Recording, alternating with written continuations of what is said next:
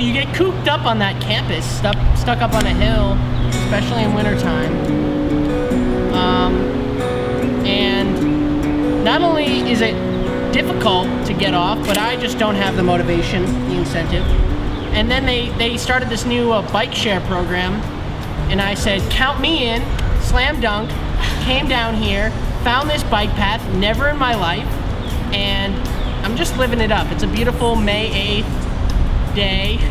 At my sister's college, they had a similar thing, but it was a club on campus called the Gilded Bicycle Guild, and they had these bikes that they painted yellow. I feel like I would ride them more if maybe more people rode them. I think people who already have a sense that it's better to like transport yourself on a mechanism like the bicycle than a mechanism like the car understand that sustainability is a good thing, so I'm glad it's there for them and for others to take advantage of.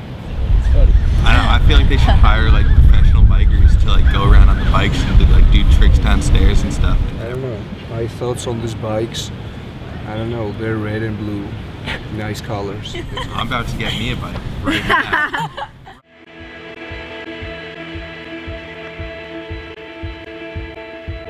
We were just biking along, right, honey? Yeah. Should we tell it or should I? Well, I mean, I'm the patriarch. So we were biking along, and we noticed a beaver dam, and I said, hey, let's go over to that beaver dam. I really am interested in that. And that's something honestly, it's something I don't see every day, right? I've never seen this before. Yeah, so cool. You know, bikes. Without the bikes, where would we be? Not at a beaver dam. We'd be watching a movie. Yeah.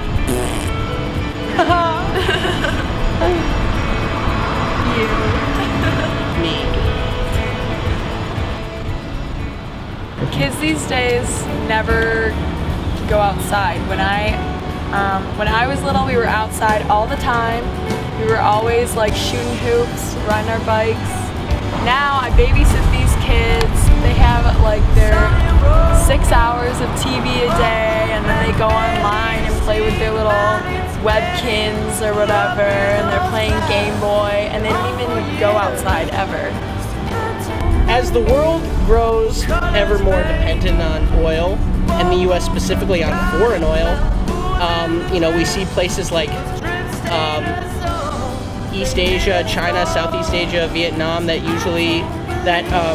in years past you'd see major roads in the cities actually, you know, crowded with bicycles, and you'd see something like one or two cars pass within an hour, and entire societies were dependent on bicycle travel, and it almost became like a cultural staple.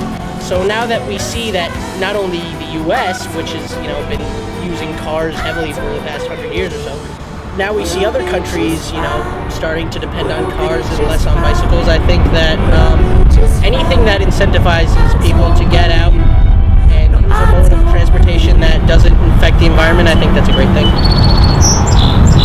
Do I enjoy taking bike rides? Ask me again.